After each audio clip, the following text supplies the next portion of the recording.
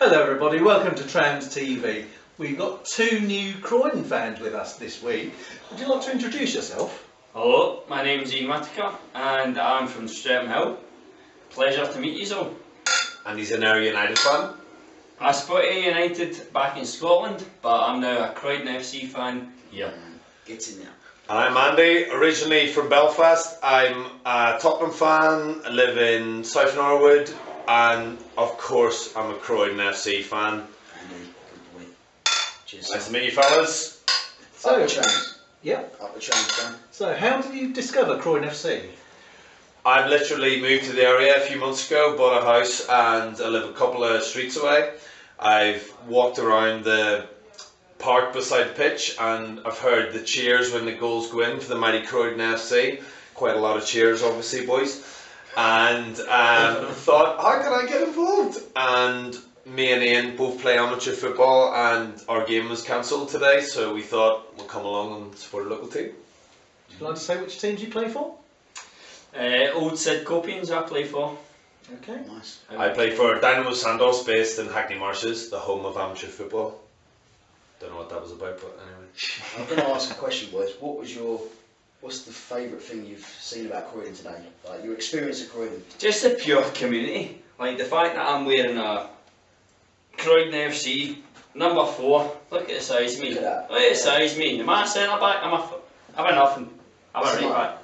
It's a nice shirt. I just really enjoyed the whole community sense. Yeah. Like the fact that you boys, Liam as a sponsor of the club, have really like been here, been a presence in the whole thing. Yeah. Yeah, Dad Tony, like brilliant. I just thought it was excellent. The fact that Andy? I'd probably say my boy Jack on the wing. Me and Ian shook his hand. We came across as super fans. But you know what? See if Jack said, Andy, do you want to go out for dinner tonight? I'd tell my wife, yeah, I'm busy. I'd take Jack out. I think Jackie's my boy. He's the next David Beckham. I just wish the left back had played him in a bit more. But yeah, I think Jack was the man. This is Jack Sims you're talking about. Jackie Sims, the one and only Jackie Sims.